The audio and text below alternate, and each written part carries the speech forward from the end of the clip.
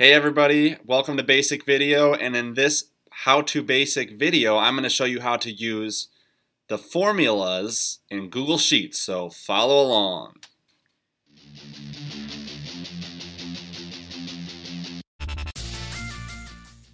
And in this example you need to have a table of information, so just like in any math problem that you've probably seen 100 different times, certain people eating certain pieces of pizza, or how many slices did everyone eat? Let's say Bob ate 2 slices, Jeff ate 2, Katie ate 3, Sarah ate 2, Tony ate 1. Let's just use that as just some random sampling. Those are some random names. And this is pizza slices and names and number of pizza slices. I spelled that wrong. Oh well, you get the point.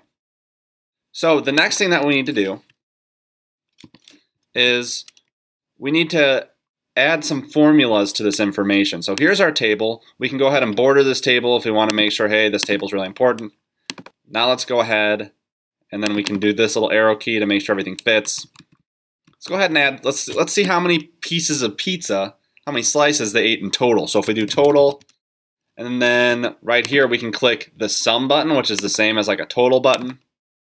And then it's going to say equals sum, parentheses, whatever. So you need to drag all of the slices you want to include, press the enter button, and there you go. So the total amount of pizza eaten was 10 slices. Now let's say, well, on average, how many slices did each person eat? So we can go here, we can go to the average button, and we can highlight all of these. Remember, don't highlight the things outside of the box, so don't highlight the total, or we'll throw things off. So on average, people were eating 2 slices of pizza each. Another cool one we can do is max. So what's the max amount of pizza slices that someone ate? So here we can write maximum, and then we can do equals, or we can just click it right here, click max, and then we can highlight all the ones in the table again. So the maximum was 3. That was Katie that had 3 slices. What about the minimum? Who ate the minimum?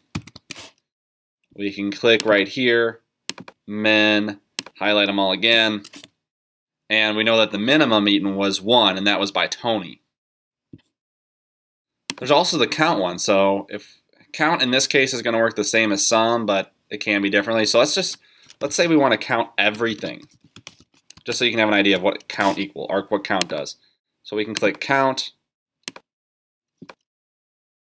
So it's a little different than sum, because count is just going to count the amount of people involved. So right now, if we counted this, and we have Bob, Jeff, Katie, Sarah, and Tony, that's 5 people. And that's what count's going to show us. Count's going to say, hey, you have 5 different data values here. So it's a little different than sum, where sum's going to count the number of pizza slices. Count will add the number of people. So you can also count, like let's say we did equal count.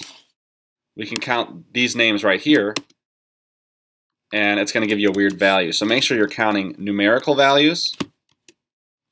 I hope that helps with functions and formulas, and it makes it sound a little easier for you guys. If you have any questions, leave them in the comment box below. Otherwise, I am signing out.